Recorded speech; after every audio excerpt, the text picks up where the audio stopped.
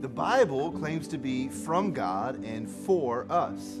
Psalm 119, 105 says it like this: your word is a lamp to my feet and a light to my path. His word is for our benefit.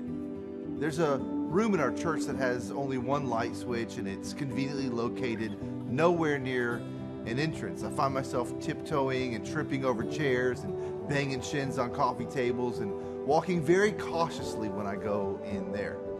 Here's the dumb thing about that room. There are flashlights in a drawer right by the entrance. I could easily pick one up and walk in there, but I never do. And as you know, flashlights usually only work when we turn them on. And the Bible is the same way. It works best when read. It can make all the claims it wants about being from God and for us, but if we don't read it and learn it and understand it and find out for ourselves, then we'll continue to stumble around in the dark when we don't have to. You shouldn't read the Bible because you feel guilty. You shouldn't read the Bible because God's keeping score. You should read the Bible because it will keep you from hitting your shins on the coffee tables of life.